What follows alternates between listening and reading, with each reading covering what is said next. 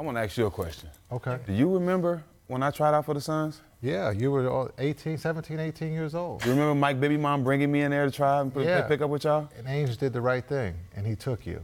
Wow, I can't believe you remember that story. But you had to guard, was it Sergio Sabalas, and I served him up. Just to make it clear what happened. I served him up a taste, but it's amazing you remember that because I couldn't get into college, and Mike Bibby mom just, I don't know what she was thinking, like get up and come, let's go play pickup at the Suns Arena. And y'all embraced me. And it worked. It worked. Yes. It worked, man. I just can't believe you remember that story. No, well, shoot, anything that, Ainge or the Suns and them to have the opportunity to draft you because you had talent, right? Yeah. But take a step farther, like Bibby to get you, his mom to get you to come down and work out. That was big.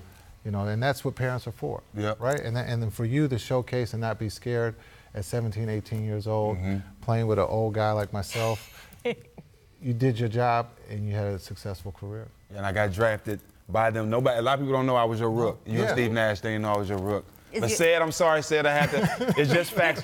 You're the reason I made the team, big fella. We're about to tell on Jason a lot in the next few minutes. Can you tell on Stack at all about anything he did his rookie year that needs to come out now? You know what? Actually, I got cut. This is what happened. Yeah. I played so well that they said we have one pick in the draft because they made the trade for McDyess, yes. and George McLeod and Rex. Yes. And they had one pick in the draft. They're like, we want to give you opportunity. So I thank them and Colangelo family because they drafted me, guaranteed me $250,000 was a lot of money to me at the time, and just gave me the opportunity, and I just took advantage of it. So I thank them for that. And there you go.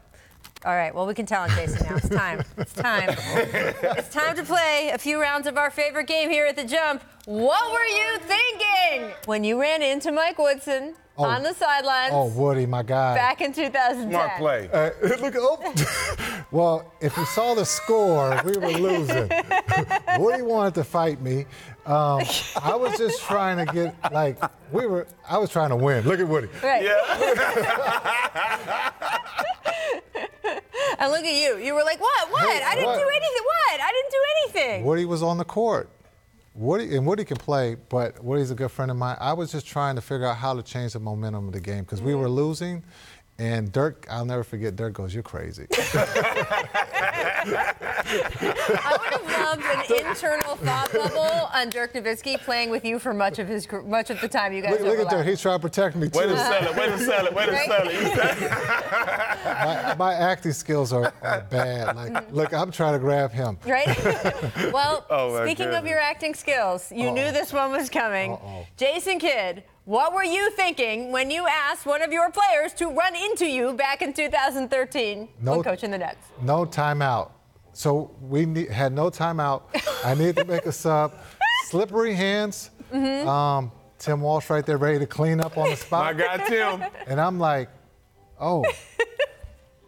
Tayshaun, me and Tayshaun got to go to acting school. Right? How would you rate that? Give me a scale of 1 to 10 of your acting skills. Real stiff. Yeah, you thought it was like a 3. All I can say is it was all about winning. It was all about winning. It was all about winning. Yes. The crazy thing about that whole situation, besides the fine was a little bit too much, was that Paul got a great look to tie the game. Yeah, he did. He missed it, but we had no timeouts, and I had to try to figure out how to get guys in position. Right. And Paul got a good look, but it cost me some. Hold on, please go back and show when he was looking at the floor after it happened, like he really was selling it. Look, I'm trying to help clean up. I think my suit might be too tight, so I can't bend over. And that is how it's done, boys and girls.